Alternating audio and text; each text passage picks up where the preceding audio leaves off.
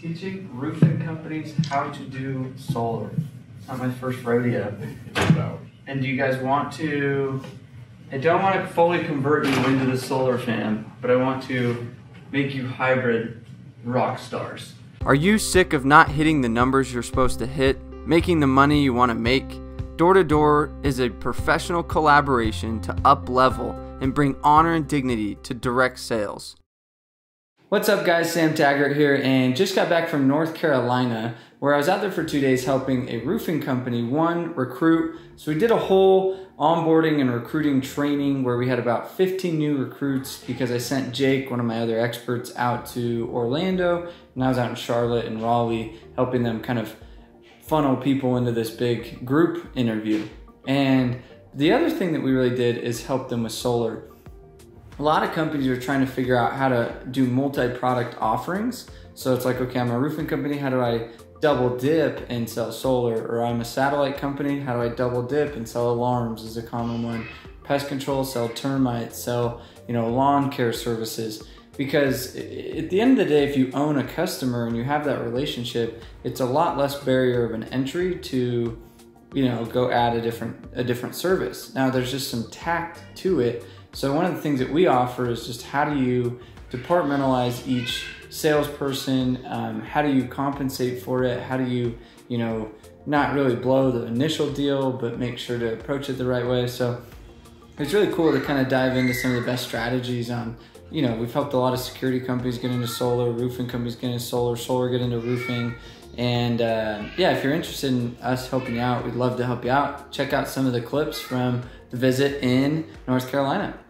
I'm gonna go over Solar 101, why it makes sense, and then I'm gonna go over how to sell it, and then I'm gonna answer questions, okay? So that's kind of the outline of this, okay? What did I care about? The solution it provides for the customer, right? That's all it is. Roof, same thing. What's the solution you provide for the customer? Help with your insurance process. We can protect your assets. You know what I mean? Make it look good. What's the solution? Every home has a meter on the side of the house, right?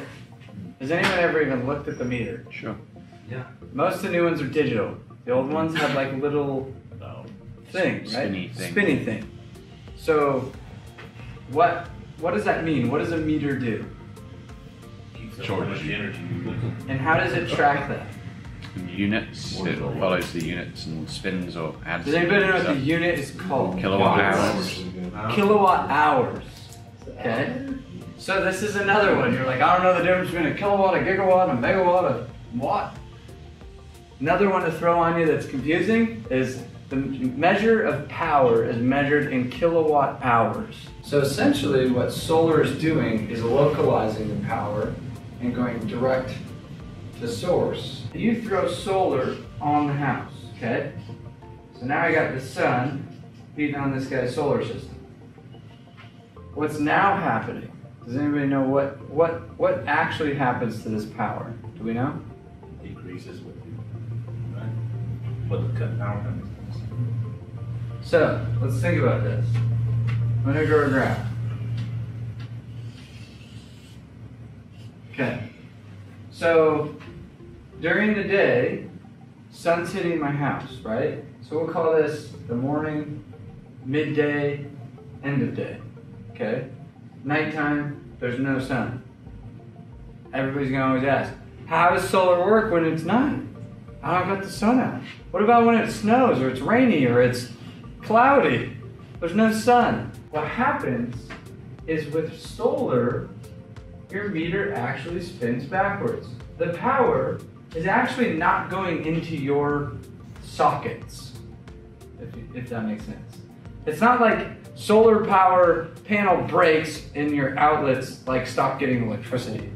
It's the solar panels are just spinning your meter backwards, meaning that power is going back onto the grid and just getting used amongst everybody. Does that make sense? Mm-hmm.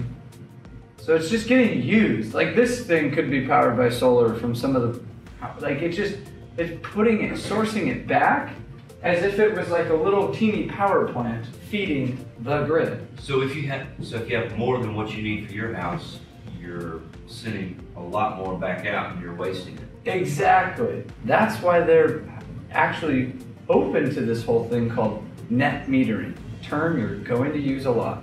What this is called is net metering, meaning net zero. You give us power, they give you power. It's a trade. Does that make sense? So it's like an exchange of power. That's the easiest way to think about it. During the day, during this main sun hour, you're overproducing what you're going to use. Does that make sense? You're storing up little acorns in your cheeks for the night. Or But you're not storing it in your. You're storing it in the grid, meaning your meter's backwards, and you're like wound up, and then you unwind. You know what I mean? Does that make sense? It's like I'm building up all these credits, and I'm using my credit. I don't want to just look at. I want to look at the year, and I want to say, okay, this is solar, or this is the sun hours. So meaning, if I put solar panel on my house, this is also going to be the production of the solar. Think about it. The solar is going to spin my meter back faster in what months? June, July. These months, right? There was more sun, therefore I produced more solar. Does that make sense? But during the winter months. But during the winter, there's not as much sun, therefore I didn't produce as much solar. So this month, I built up credits to offset this month. Does that make sense? So why do I need to see all 12 months? Is I say, okay, on a yearly basis, you consume 10,000 kilowatt hours, okay? The average. So I need to say, what do you do on a yearly basis, more or less? Monthly, that would be like, what, 800. 800. 800 on a monthly, 10,000 on the year. So my goal with solar would be what? About 800, 900 a month, right? Yeah, build a solar system, so put enough panels on the roof to produce 80 to 100%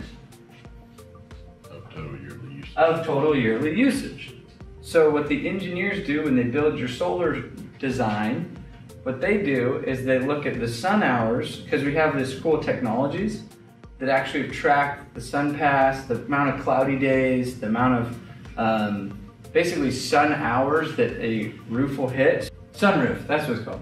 So you can see exactly where the sun hours are most effective on your roof. Does that make sense?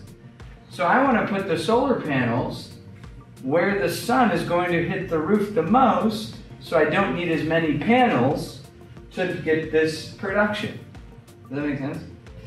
So production all comes down to where I'm putting the panels, how many panels I'm putting, and yeah, that's it. And then the time of the year, right? So how many sun hours in the day is going to be on those solar panels. If you like what you saw, there's plenty more where that came from. Join the tribe and hit the button below. Subscribe today.